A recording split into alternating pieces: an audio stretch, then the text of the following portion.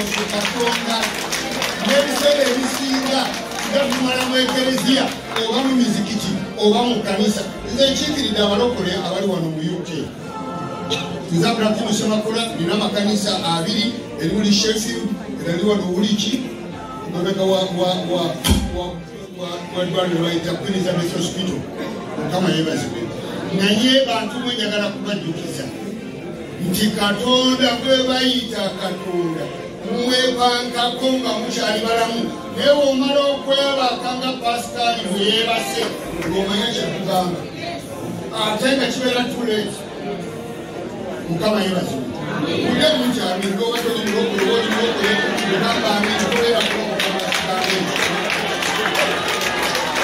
kati mwe Katonda gwe bayita Katonda nga Yesu Kristo yeyeke yayimira nagati annahu wattaliqu nzekkubo walhaqqu n'amazima walhayatu n'obulamu n'agamba teri ayinza kujja eri kitange okugayisemuuza. Oyo Yesu omukama gwe yakutte, oyo Yesu omukama yalimukiriza. Era Katonda yeewuunyisa singa yazze wano n'atubuuza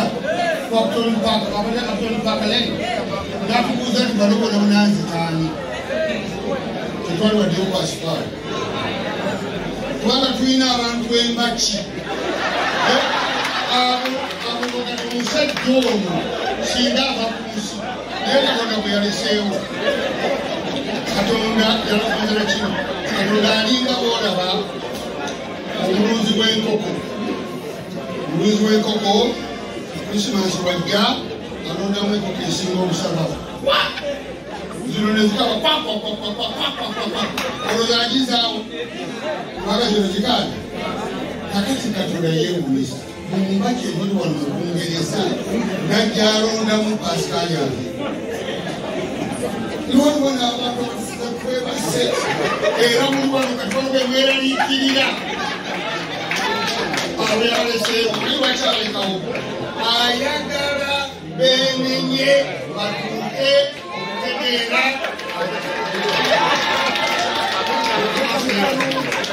olwekyo abooluganda byonna byonna nga tubimaze tuguza amayumba abantu balibize bakula amayumba bukulo tumugulwanira kati ono Pasikali kamaze okufa kati mugenda kulwanira ebintu kino kyali kyange kino kyali kyange. Abamukume alina n'amabanja yabawoola abadde awoola ogabejjawo bokiza amatooke 4 nomugamba nti nja kuleeta obadde tonaleeta naafa. Ssente ezo zireete kubanga ye Katonda akimanyi.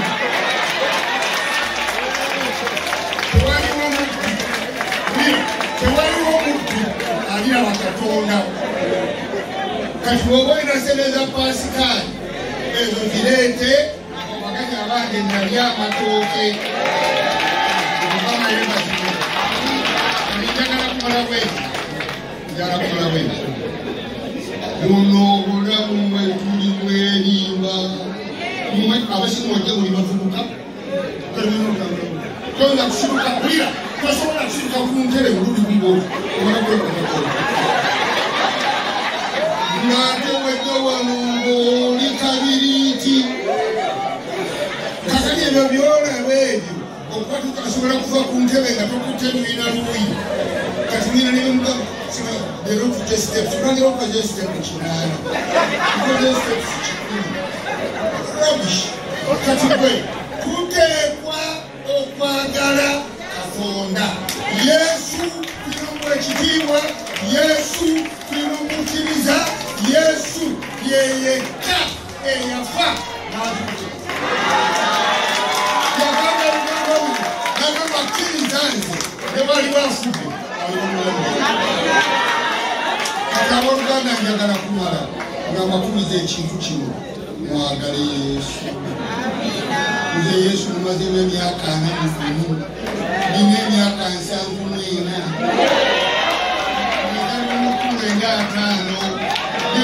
nendokoka mu 83 nga 23 February olunaku lwali lwakusatu 1983 nenzikiriza Yesu.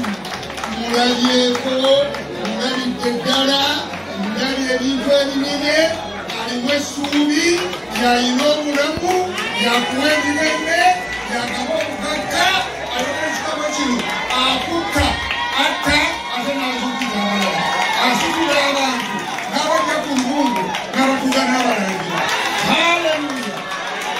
Asengero kano kanogeka omanyi mwe kati Katonda mutya muli mwena mwewombeso muntu era okumanya emizimu mibi olaba balina balagi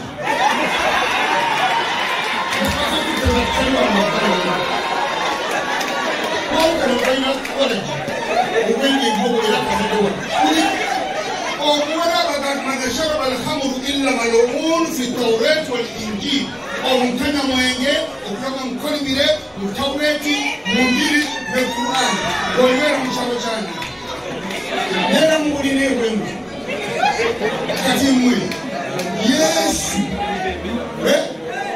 esawa ngeni wakatira kutegera kwamwe nagere Washington DC nensanga vice president sekandi yali afirika omuzukuluwe netukaunga bamenja abantu ebudobadya sekandi alina amujja walulala afuka mwenge ukalukalana musumba mulala kimwe nakyo oyogera nemugamba sekandi ogenda kufuna nemugamba nange nja kufa nasekyo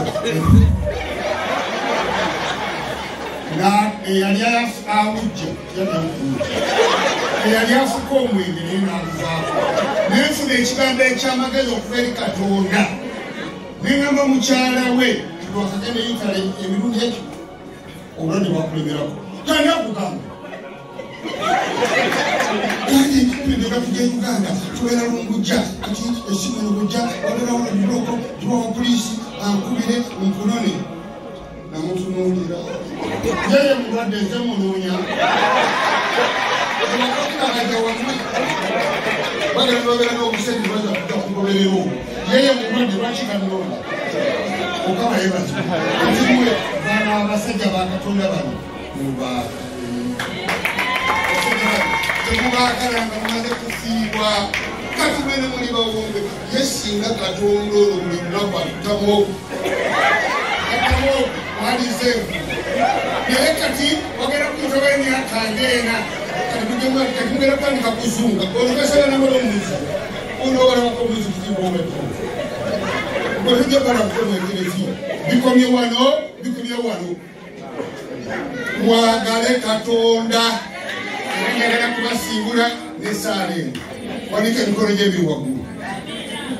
Ayi Mukama yatonda eggulu n'ensi njagala kukwebaza lwa kino kitulaba oli Katonda Pasikali tiyakutuuseeko ne bwekanga wabadde okimanyi bweyogera mu kigambo kyo nti buli muntu erinnya lye liri mu kibatu kyo era Mukama n'ogamba nti gwe Katonda amanye entandikwa yaffe n'enkomerero yaffe. Pasikali olunaku lwe yafa ku Mande yali enkomerero ye ne bwe yali baddaani era tesobola kijuula. Kati nno sisabira Pasikali nsabira bano abalamu kwata kutegeera kwabwe bategeere balekerawo okuzunga obuzunzi nga tebakumanyi. Mukama wange kyusa emitima gyabwe gikwagale baatuzenga obulokozi olweba n'abeeranga bogerenga ku bulungi bwo batambule okusinza ku kigambo kyo bakwagale n'emitima gyabwe gyonna mu Kristo Yesu.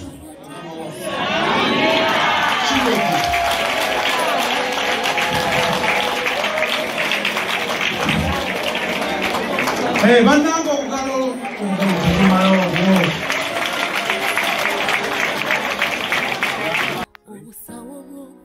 Ladies and gentlemen, my name is Jeremy, son of Pasikali. I'd like to thank you for supporting my family in tough times and supporting my father. Just like to know that the shop is still open and we are operating. It's open from 9 a.m. to 9 p.m. on Monday to Saturday and Sunday 10 a.m. to 8 p.m.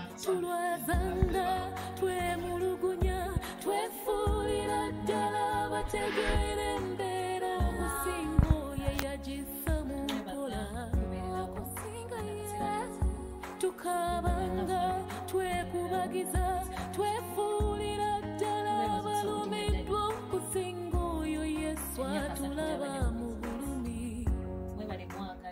nga naye tulina kusaba nti kye tukozeeko tukoze naye tekwasembayo okusalawo Mukama tewaliyo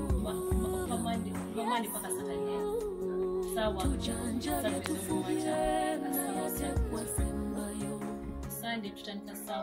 obusawo bw'Omukama tewaliyo kye tukozeeko tukoze naye tekwasembayo